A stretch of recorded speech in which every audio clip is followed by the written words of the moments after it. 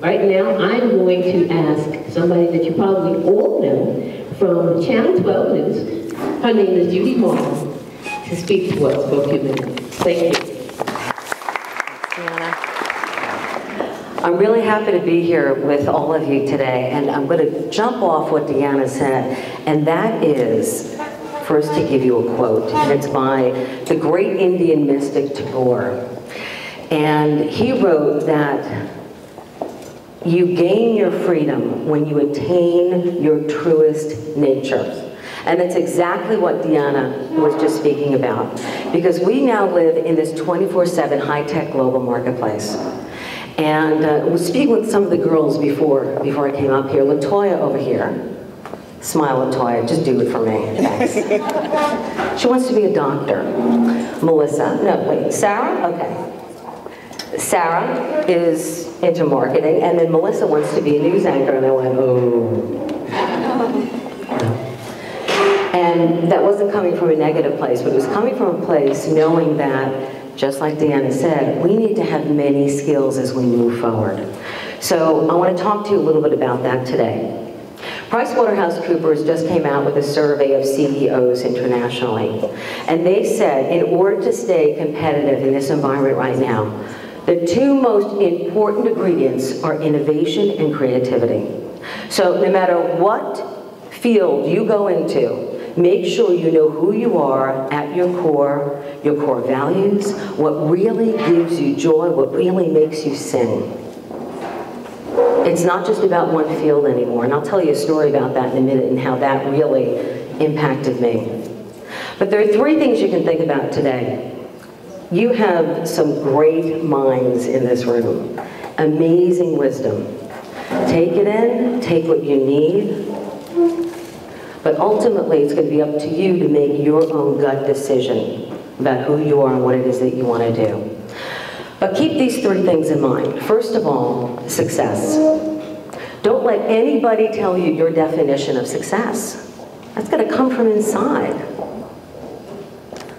When I was a youngster, my definition of success was Barbara Walters. But that changed over time. My skills changed over time. I got old. Older. Thank you so much for that. You're a viewer. So I had to develop some new skills. And talking about success, it really depends on where you put your attention. A couple of years ago, I was on a Native American reservation up in Toronto, sitting around a campfire, and they told a story. You probably heard this before, this great-grandfather with his grandson. And the grandson says, "Grandfather, how do I decide what it is I want to do in life? What's going to make me happy? What should I do?" And he said, "Well, grandson, there are two wolves in your head.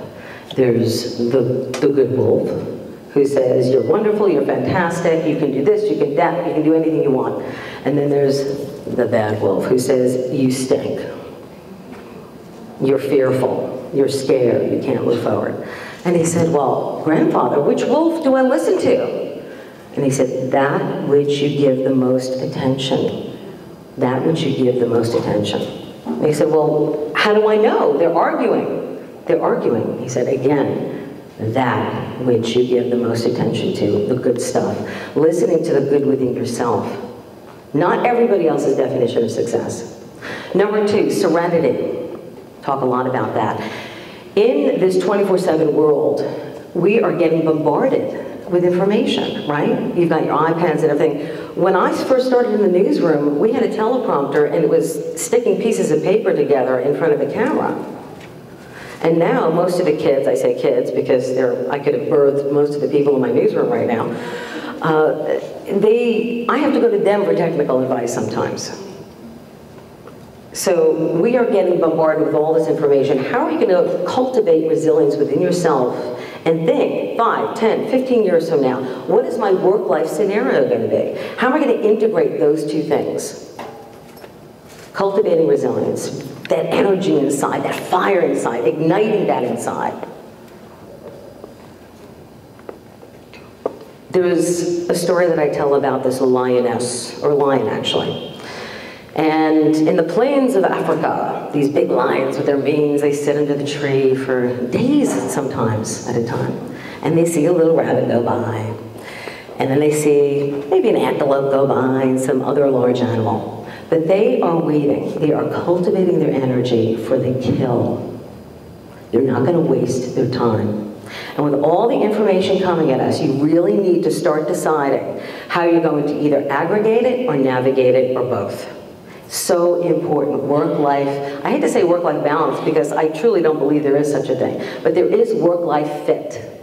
And you can move in that direction. So what is your life going to look like with your career, with your family, with your schooling? How is that going to work for you? Number 3, significance. What is significant for you?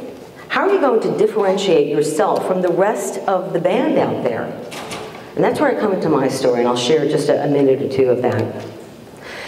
After the events of 9/11, and I think most of you, I'm going to say 8 or 9 years old, something like that, right? I was brought to my knees. I was a television anchor and also working as a news reporter for National Public Radio. And I had to work knowing that, and this is very disturbing, my photographer was killed. That was a really big deal. Yet I had to go on and do the news and do what I had to do. So how could I consume the grief of that, cultivating resilience in some way, right, getting past that, having enough energy to get through the next day, not knowing if he'd ever be found, and then still move forward and do what it is that I needed to do. So I decided, once again, coming into the idea of significance, just to do some service, and I worked with the children of the victims for weekends, sometimes on weekend nights. And that allowed me to get through my grief, and it also led to a brand new career.